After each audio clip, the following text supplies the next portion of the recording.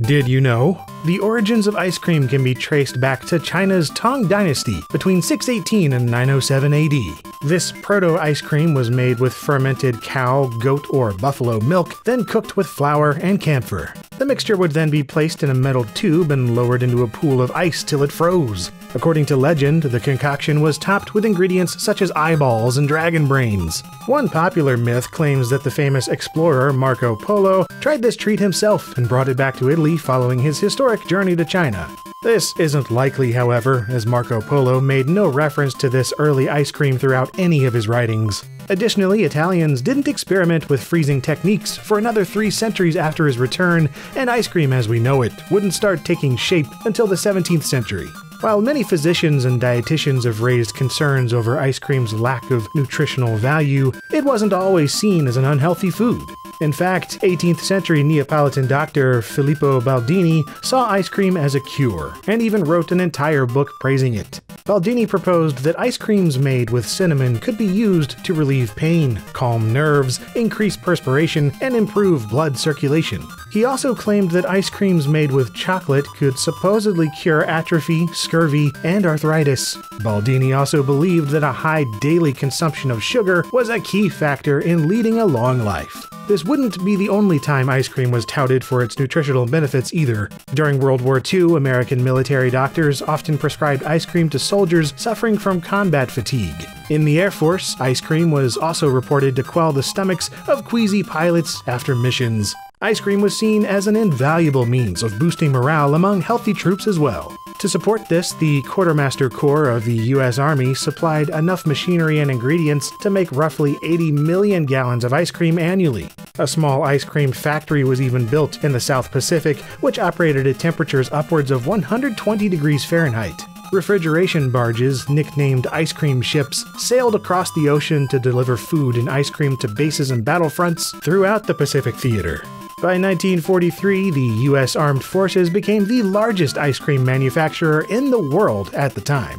Later, in 1945, the U.S. Navy constructed a barge that essentially served as a floating ice cream parlor capable of producing 1,500 gallons of ice cream in a single hour. Soldiers who could not receive these supplies improvised. On one island, the U.S. Navy Construction Battalion fashioned an ice cream freezer from the tubing of an airplane, gears and a starter from a Japanese plane, Japanese shell cases, and other scrap parts. American airmen based in Britain would store large containers filled with ice cream mixtures in the rear gunner's compartment of bomber planes. There, the plane's vibrations, combined with the cold high-altitude temperatures, would create perfectly smooth ice creams. These examples pale in comparison to the love of ice cream among sailors of the USS Lexington. After the Lexington was damaged beyond repair following the Battle of the Coral Sea, a group of sailors managed to save the ship's ice cream supplies and bring it back on deck. As the ship began to sink, the sailors calmly ate ice cream while awaiting rescue. Some even filled their helmets with it before they were ferried to safety.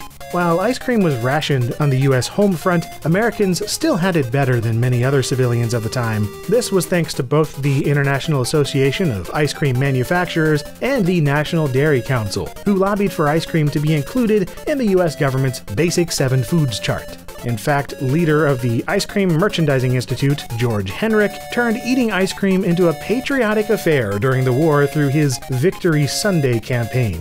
The campaign asked ice cream shops to make their own Victory Sundays and sell them alongside a 10-cent defense savings stamp to help raise money for the war.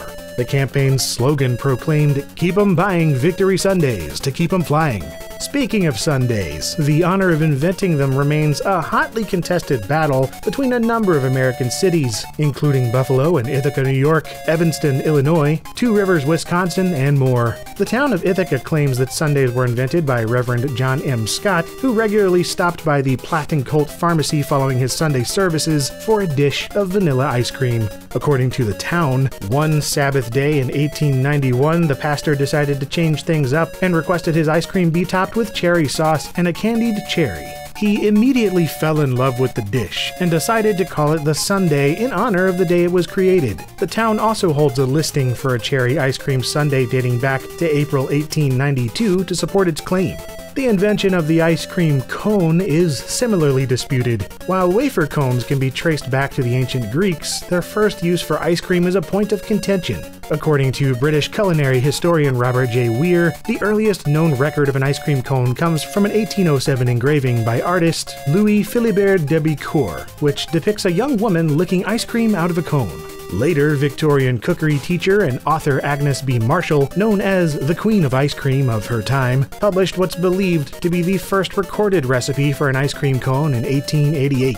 However, Marshall's cones, or coronets as she called them, were intended to be eaten with utensils rather than by hand. Others credit the invention of the ice cream cone as we know it to Italo Marchionni, an ice cream street vendor who frequented New York City's Wall Street. Tired of constantly cleaning glasses and picking up after customers who'd break them, Marchionni wanted to serve his ice cream in a cup that could be eaten itself. Sometime in the late 1890s, he began baking waffles, folding them into cones while they were still hot, and filling them with ice cream after they'd cooled. His creation became such a hit among customers that Marchionni couldn't keep up with demand. So he created a waffle iron built to produce 10 molded ice cream cones at a time, and ultimately patented it.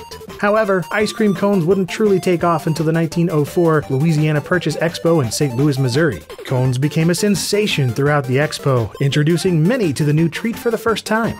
Numerous vendors have claimed to be the first to offer ice cream cones at the show. Among them, Marchionni himself is rumored to have sold his creations at the expo. However, the International Association of Ice Cream Manufacturers cite Ernest Hamwi as the first to introduce ice cream cones at the show. According to his own account, Hamwi noticed many customers would buy a waffle from him and then immediately purchase ice cream from the neighboring concession stand. Eventually, Hamwi decided to try combining the two treats into one. After a few failed attempts, Hamwi rolled his waffle into a funnel and filled the inside with ice cream. It was an immediate hit, and attendees especially appreciated its portability. As others saw people walking around with ice cream cones in hand, the invention took the exposition by storm, with many vendors creating their own ice cream cones in turn. Regardless of the accuracy of Hamwi's claim, his contribution to their popularization cannot be denied.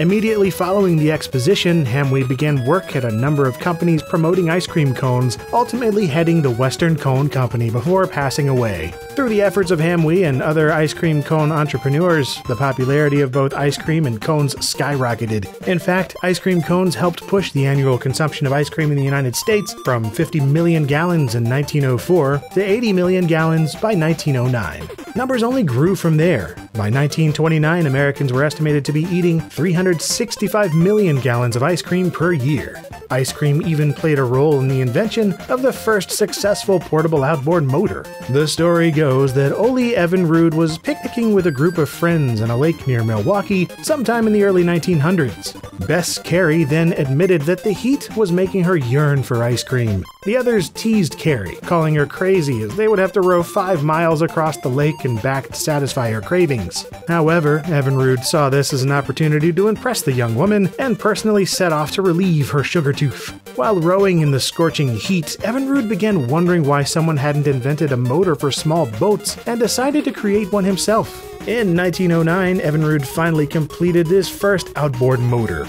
He created his own company the following year and immediately found success, eventually forming a multi-million-dollar corporation, all thanks to Carey's, by then his wife, love for ice cream. As for making ice cream itself, while many think of sugar, milk, and cream as the main ingredients, you may be surprised to learn that air is just as important of an ingredient itself. Without air, ice cream would be solid, like a popsicle. The amount of air in ice cream directly affects its density, texture, and even taste. This is also why melted ice cream never tastes the same and becomes rough and crunchy even after being refrozen. When ice cream melts, the air inside of it escapes, removing one of its key ingredients. The added air is called overrun within the industry and eventually makes up 30 to 50% of the total volume of commercial ice creams. Typically, cheaper ice cream contains more air, making it softer and fluffier, whereas more expensive ice creams have less, creating a rich, thicker consistency. Dana Cree, the author of Hello, My Name is Ice Cream, The Art and Science of the Scoop, suggests going to your local grocery store and comparing how heavy a pint of the cheapest ice cream feels in one hand next to the most expensive ice cream in the other. Cree writes, the expensive one will feel heavier than the cheap one. The cheaper pint of ice cream, you'll come to realize, is cheaper because there's less of it in the carton. Did you also know that for 10 whole years the Oreo O's cereal was only available in South Korea? Or that over 500 billion Oreos have been made to this day? For more facts, check out the Did You Know Food video on Oreo cookies. And if this video whets your appetite for my narration, feel free to check out LGR Foods, where I build tasty sandwiches for your amusement. Or just check out plain LGR, a channel with fewer sandwiches but plenty of retro tech.